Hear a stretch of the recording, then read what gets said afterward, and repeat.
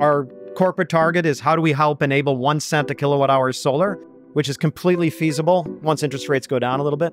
And then the second is how do we achieve the scale up that's required? And I think it used to seem like fantasy that the market would be a terawatt scale a year. But, different pundits will say within the next few years, we could be at a terawatt a year of installations.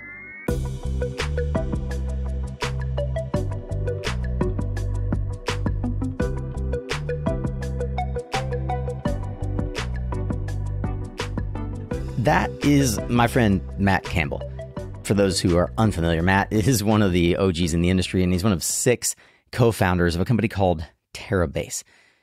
And what you just heard, for even those of us in the solar industry, sounds a little bit like science fiction. I've been in the solar industry since 2006. Been watching friends like Matt grow up in the industry as true leaders and visionaries and pioneers, starting companies like Terabase. But before Terabase, running companies like SunPower, First Solar, and really figuring out how to scale first to gigawatt and now to what Matt and his colleagues call terawatt scale solar and renewable energy projects. But I wanted to put into perspective a little bit the nature of what it might look like to get to 1 cent per kilowatt hour for solar power deployment. But to give you a sense of 1 cent per kilowatt hour, currently in the forecast for out to 2050, the levelized cost of electricity for capacity weighted electricity delivered in most of the grids here in the United States varies between solar on the lowest side, around, at the best case, $29 a megawatt hour, which is 2.9 cents a kilowatt hour, and ultra supercritical coal, which is the most efficient coal, which is the lowest emissions producing coal, at around 10 cents a kilowatt hour, or around $101 per megawatt hour. And everything in between is combined cycle gas, geothermal, biomass, onshore and offshore wind, and even solar and hybrid hydroelectric coming in at around $60 to $70 a megawatt hour. Now, most of us would have thought 10, 15 years ago, what a dream if we could get solar down below the cost of hydro, which was the de facto best-in-class renewable energy generation, right? Solar's there. Wind at $40 a megawatt hour. Offshore wind at a little over $100 a megawatt hour is there. And, well, not quite as efficient as hydroelectric, is certainly more rapidly deployable. And therein lies the crux of the conversation around one of the coolest innovations I've seen. And that is compiling decades of research and experience into the automatization of deployment for solar. And that is exactly what we're going to talk about in today's conversation with Matt Campbell, one of the 6 co-founders and the CEO of a company called Terabase. The way that they're going about pulling the components together from design to deployment to management of these systems aims to truly get us not only to what Matt refers to as terawatt scale, and we are entering the terawatt era, but down to that critical target of 1 cent per kilowatt hour, $10 per megawatt hour, something that when I started my career in 2006, thought was practically impossible for solar. The reality is, all the way back to episode 3 of SunCast podcast, my friend Camilo Patrinani said, solar energy will be free. We'll figure out other services to bolt onto it just to give us a reason to charge money, because solar energy will be ubiquitous. The terawatt era virtually guarantees that's true. All right, we're cruising the floor at this year's Intersolar 2024, and I came across one of what I think the more innovative companies in our industry of our time, led by a industry OG, Mr. Matt Campbell. Matt's the co-founder and CEO of Terabase. Today, we're going to learn a little bit more about Terabase. Matt, you guys have had an incredible year, a lot of announcements, your 5th anniversary. You are scaling quickly. You've got a lot of momentum. Could you talk a little bit about the things that have excited you in 2023 and coming into 2024? Yeah, I think 2023 was a banner year for utility scale solar. I mean, it's been building over the past 5-10 years, But I think the confluence of the IRA, getting through the pandemic, getting through the supply chain disruptions, and with the huge surge in interest from corporate buyers of renewable energy, et cetera, the demand for utility scale solar has never been bigger. So I think a lot of like 2023 was a banner year for solar across the world and for utility scale solar in the United States. And coming into 2024, I've never seen the market stronger. The number of projects that are entering construction is incredible. And I was just speaking with a colleague recently that, 500 megawatts is just an average project these days. So I remember when I was at Trina, 400 megawatts, the Signal Mountain project was something to really tell the world about, right? The largest utility scale project, you're right. And now you all are using a term that I haven't heard a lot, which is the terawatt scale industry. Yeah. And what's important about being able to achieve terawatt scale is developing systems that address the full life cycle development cost, as well as optimizing the development elaboration in the project cycle. You have years of experience with your team spanning two of the biggest players in the industry, First Solar and SunPower, where a lot of the technology was originally birthed and sort of road tested. Yeah. Talk to me a bit about what it means to have large-scale solar power plant optimization and delivering full-scale solutions the way that Terabase does. The industry is constantly driving for improvement in cost reduction. And in some ways, this is in tension with the growth of the industry, because as the industry scales, you just don't have enough people with experience building these big power stations, right? If you're growing 40% a year, every year I need 40% more engineers, designers, project managers. So your ability to optimize is limited. And that's where we think technology comes into play. Mm-hmm. Instead of just having a tribe of solar experts fine-tuning a project to squeeze out a little bit of value, you can do that through software. And so that's part of the founding mission of Terabase, which is how can we use the latest in technology to help the industry scale up and to continue to find ways to drive costs down. Yep. You have a very ambitious vision for what you refer to as the terawatt era. That solar technology for the terawatt era graphic that you all use, if you could kind of walk us through the vision of what that solar technology for the terawatt era graphic really represents for the business and for the industry, and then we can break into each individual component. Yeah, so when we founded the company, the fundamental question was, when you're doing solar at the terawatt scale, what would that world look like, and what kind of technology would be applied to achieve the dual objectives, which number one is, how do I keep cutting the cost? Mm-hmm. And our corporate target is, how do we help enable 1 cent a kilowatt hour solar, which is completely feasible once interest rates go down a little bit.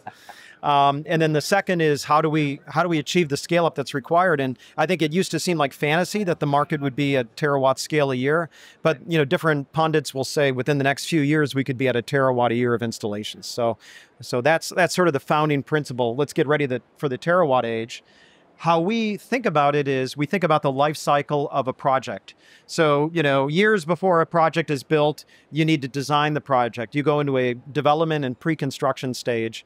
And so Terabase has developed and acquired a set of tools that are used to model the energy that's going to be produced, help you to optimize for the topography, the electrical design, all the ingredients that ultimately define the cost of the project. We say that a lot of times the cost is defined not in the construction stage, but in the design stage. And that's where software, AI, and other tools can apply a lot of value. And then as the project enters the construction phase of its life cycle, what tools could be used to facilitate the high quality and low cost construction of the plant. Up until now, the project management of a solar plant is largely manual, or using standardized tools like Microsoft Project or other construction tools. And we think there's a huge opportunity to facilitate efficiencies through modernizing and digitalizing a lot of that semi-manual workflow. And that's where we have a set of software tools called Construct that oversees the deployment phase of the life cycle. And then in the physical world, and it's important to remember that we don't just live in a digital world, we're building physical infrastructure, projects that are in the hundreds of millions or billions, some of the largest infrastructure projects that are built. So you have to think through, how does digital interface with physical? And in the physical world, which is represented below, how do we pull data from drones and robots and construction equipment and then sort of supply chain and upstream OEMs involved in a project. And how do we kind of meld all that together on a platform which could be automatically installed? So up until now, all solar construction is manual. We think that to go to the terawatt scale, you need automation. And so we've synthesized a set of robotics, industrialization of solar deployment and software to sort of automate the construction of the plant. And then once you've built the plant, you get into the operational phase. And that's what we call our plant controls offering. So this is the software and hardware that's used to manage the project, to talk to the grid, charge the batteries, do all the things you need to manage a dynamic renewable asset.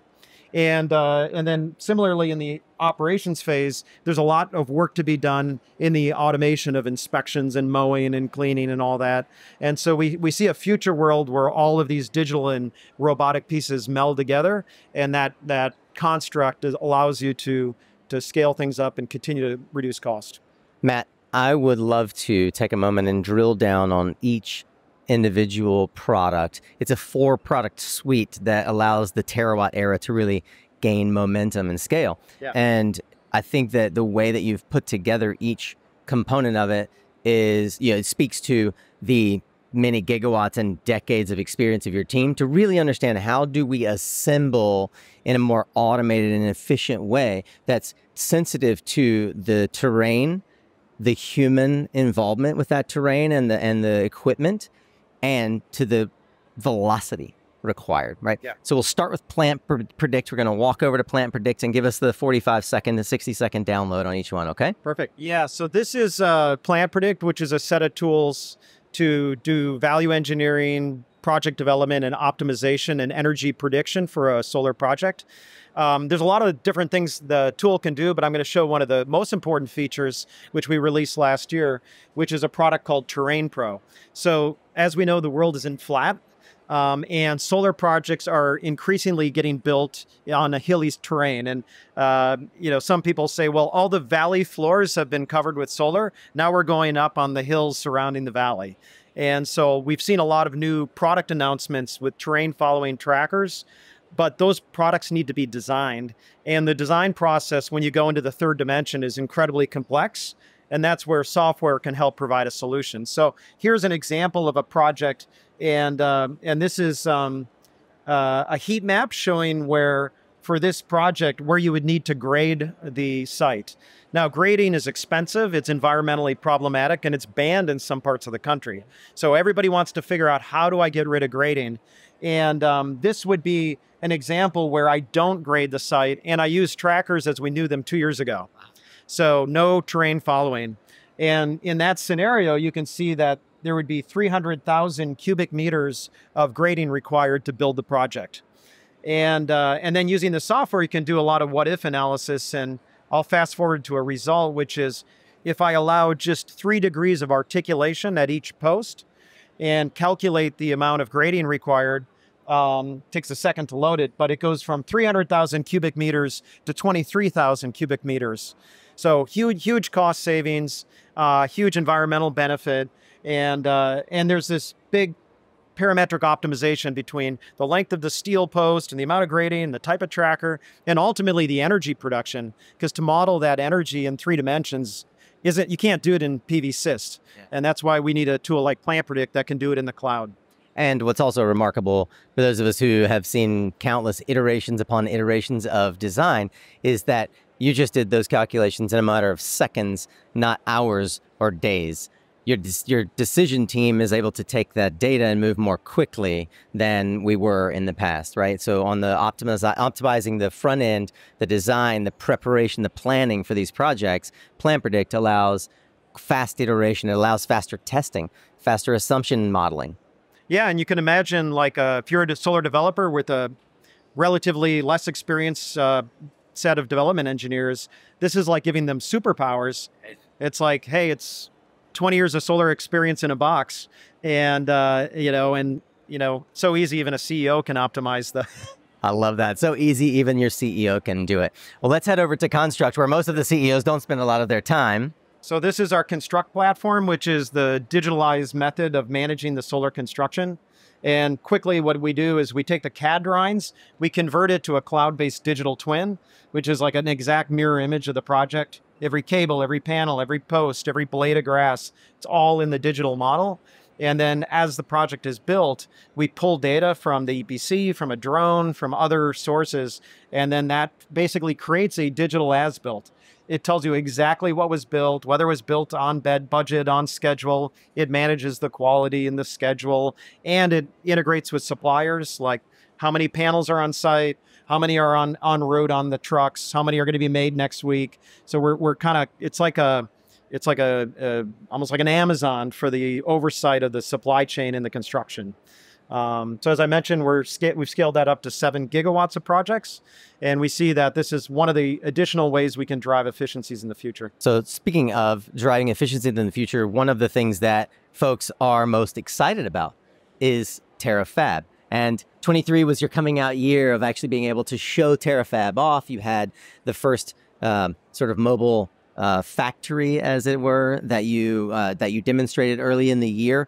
And am I right that you were able to achieve the lowest cost LCOE of any plant ever in history, which is saying a lot because you've worked on a lot of plants. Could you unpack a little why folks are so excited about TerraFab as a construction automation opportunity?